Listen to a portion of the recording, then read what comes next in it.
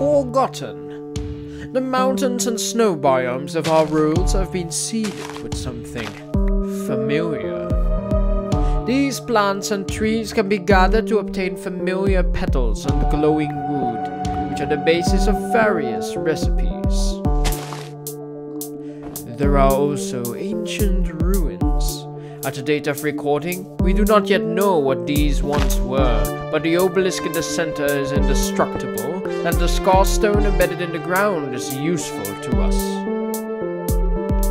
The underground hides forgotten rock and mysterious shards, emblazoned with memory. These can be used for various miscellaneous items.